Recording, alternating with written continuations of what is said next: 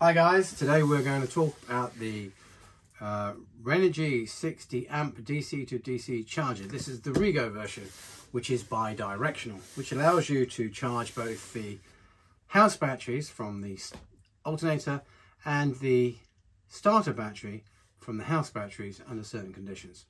So we're used to that type of behavior with the old VSRs, the voltage sensing relays, or the intelligent split charge relays, which were always dual, not always, but most often dual sensing. So they would be able to charge either way depending on which battery bank was full and which battery bank needed some energy. Not so with the DC-DC chargers. So Renogy are saying they're exclusively the only bidirectional, but there is a version out from Sterling which is a similar size. I think it's 70 amps, not 60 amp, but it also claims to do both functions. So let's have a look, see what we've got inside. I have already looked inside because that's the kind of guy I am. And inside we have the workshop manual, the installation manual. There is a set of contacts for various support groups. There are some stickers for the van, windows, and there is a e-warranty card with a QRF code which you can join the community and register your product and track your warranty claims. So all good stuff. We'll go through some of that later on. There is a small packet of screws to secure the unit to the bulkhead, and within inside there is a ignition cable which you plug into the unit. So this has to be joined to your ignition to make sure you've got positive supply, so when you start the engine this will power the Renogy unit.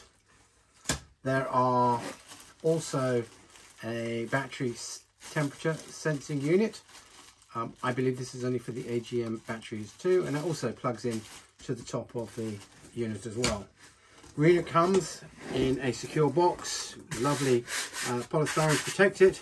This was delivered by a courier, by the way, so you know that's how it comes.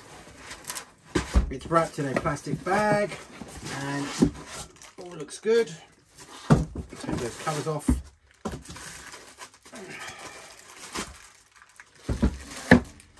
And it is a lovely metal cased box. It's about 14 inches long, and as I said, it weighs about 3.5 kilos, about 7 pounds. So not exactly small, but not exactly big. Right, so starting with the front here. So on the top here, we have a battery selector for user, lithium, flooded acid gel, and AGM. There's a battery operating light and a fault light. So steel container, and on one end we have, this end we have, go this way, the battery in and battery out terminals. They are Anderson PP75s, and you need to connect them to the batteries with this type of connector. Now in UK and Europe you buy the unit and you can buy a selection of cables, 5 foot or 10 foot, two pairs with Anderson connectors. Quite expensive to connect it all together. In the US, I think it comes with the cables already, but of course the pricing will reflect that as well. I didn't get the cables when this came to me, and so I went out and bought a set of Anderson connectors, and I have the cable that I will use here. So that saved me about 75% of the cost that Renogy would charge me for the two cables. Bear that in mind. So we'll come back to that in a little while. The other end has these two ports, the CAN bus connectors, and the 3 terminals to connect the battery voltage sensor, the battery temperature sensor, and the ignition terminal as well.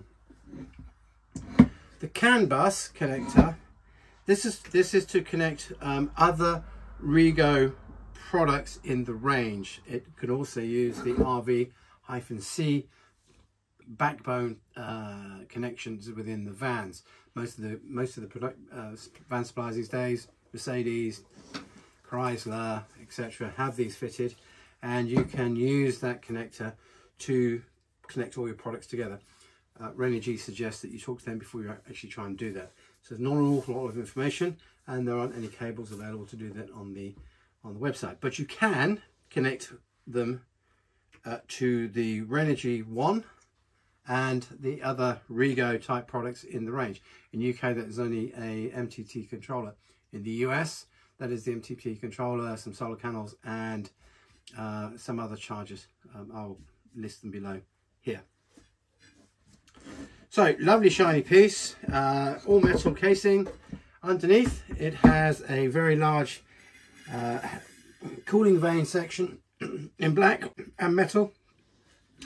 The instructions suggest that it should be installed in an upright position, presumably with those 4 screws that came in the packaging, and have a 6-inch gap around it. So there's quite a large space. So I have read that this can run quite hot, and then I've read other people that said they've used it full time and it doesn't get hot. But given the size of the vanes, I would suggest that they're expecting it to run hot. So put it in a nice big space. Don't try and squeeze it into a small cabinet, because it will just get overheat and then stop. Not really what you want. Now, you must have a DC to DC charger if you are running a vehicle with a smart alternator. And that's an alternator that when you start the engine will run and make sure the starter battery is powered up, and then it will shut down free will. And that's to try and save emissions and your fuel bill and lots of other good stuff. And also, you might have a regenerative system, regenerative braking system, so as you brake, that'll also generate electricity, which will pump back into the battery. If you have that type of system, it is impossible to charge your house batteries through the alternator and through these smart relays, or through a voltage sensing relay. You have to have a DC charger, because this will convince the smart alternator that the main battery isn't charged and needs to keep switching on, and therefore that will take juice from the starter battery through this and provide power to your house battery. You should also use, well, in fact, you have to use one of these also if you're using lithium batteries, because the old style of the VSR and the split charge relays would only take an 80% charge from the alternator to put into the batteries, and that is not the right voltage, or the size of the voltage that you require, or the charging profile that the lithium batteries require. So you couldn't really charge a lithium battery successfully from an alternator directly powered through those relays. They need a charging profile, and so the DC to DC chargers will provide that for you. If, like me, you're running an old alternator and you've been running AGM batteries, then again, my advice would be, is if you can afford it, migrate from the old VSR split charge relays to a DC to DC battery charger, because it will charge your batteries to 100% and keep them in good order. So that would be my advice. However, because Renogy have given me all this kit, as full disclosure, we will be installing this along with our Renogy 200 amp hour batteries, 2 banks, 2 of them, and a Renogy solar panel kit and a Renogy battery inverter charger. So watch out for later, because I'll open those boxes and show you what's involved, and I'll also be doing some installation videos on how we actually fit this within our van, and you might be able to find something to help you with yours. Okay guys, so now we're going to talk about the installation. So we'll be using the Anderson PP75 connectors, and I'm going to be using 6mm square cable. These will, from the output of the Renogy, will go to via fuse, A&L fuse, to the house batteries. And the input, according to the instruction manual, will be from the starter battery through a 90 amp A&L fuse into the unit here. Renogy in the UK and in the Americas only provide A&L fuses up to 60 amps, and then after 60 amps it's 100 amp, 200 amp, 300 amp and 400 amp. So you can either go and get a 100 amp, 2 lots of 100 amps to fit here in and out for the inverter, as long as your cable is going to be thick enough and can cope with a 100 amp flow, or you can buy the 80 and the 90 amps specifically from another retailer to install. I've got these, which are the waterproof ones. I'm not probably going to put them in the engine bay, but I think they're a nice smart cover just to keep it nice and tidy and safe for the installation that I have. So going through, we have a selection. You need to be able to set this product up. There are no gauges on it. There are no meters or anything. You have to download the app to your phone, and it is already fitted with Bluetooth. And if you have to install the product, you can set a set of settings around how you would install this program. So firstly, I am going to choose lithium because that's the battery setup that I'm going to do, and I don't have to do very much else after that. There is an ability to set up some user specific parameters if you're using an unusual type battery, or you can just use the gel or the AGM settings, and if you're still using flooded leaded acid, this will cover it too. And so that's fairly simple. The Bluetooth program to set it up is fairly simple. You have to find a positive lead for the ignition. You can either take it off off section 2 on the car ignition, or if you have a power source going to, say, a cigarette lighter, which only comes on when you start the engine, that's also a relatively good source to provide the ignition trigger.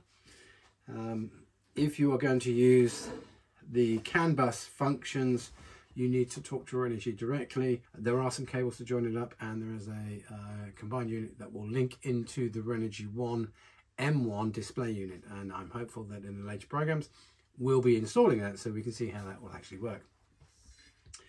So that's kind of it really. It's about 14 inches long, it's about 3.5 kilos in weight, 7 pounds, needs to be in a big space, and apparently it is plug and play. So this is Graham. I'm really looking forward to putting this in with the other kit and seeing how it all works, and I hope that you have enjoyed this. Keep an eye out for the other products I will be reviewing, and the installations of all of these products in the van further down the road. So thank you very much for watching, and I'll see you soon. Bye bye.